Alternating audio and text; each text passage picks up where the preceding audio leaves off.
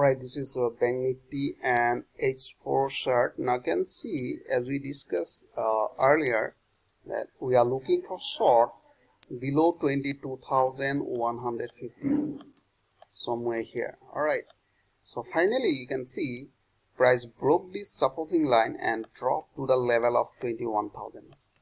Alright, 21,000 is the most important level. Why? Because this is a strong support.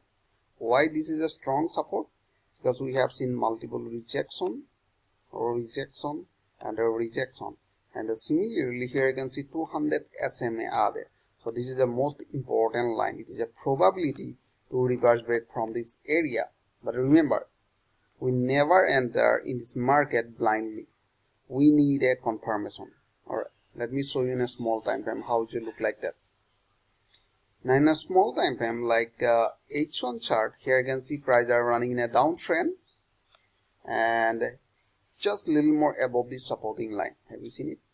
Alright, now see in a 15-minute chart, they are running in a downtrend. So let me show you yesterday. Let me zoom a little more. Yesterday price opened a gap down. So here you can see that was a closing, and yesterday price opened a gap down. And price was running like that, and running like that.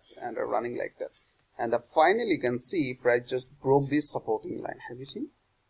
Price just broke this supporting line.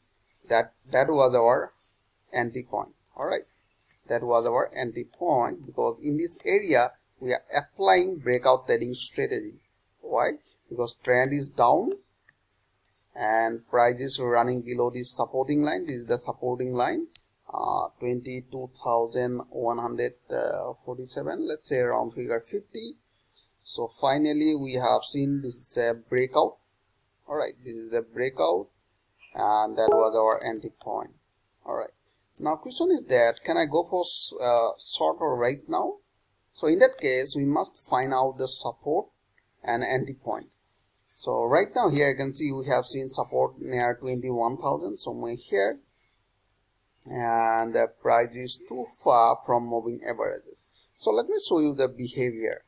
I can see price hit 20 moving average, bounce again, hit and bounce again, and right now 20 moving average is somewhere here and price is little more far from moving average. So that is why we need a retracement toward moving average 20, and that will be our sell opportunity.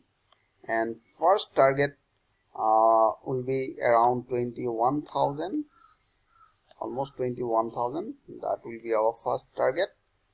And if price not able to retrace to this level, alright, if price break this level and we will wait to retrace back to this level of 21,000, that will be our sell opportunity, because we are looking for short after forming a bearish signal below 21,000. Alright, so means we have seen two opportunity, sell opportunity.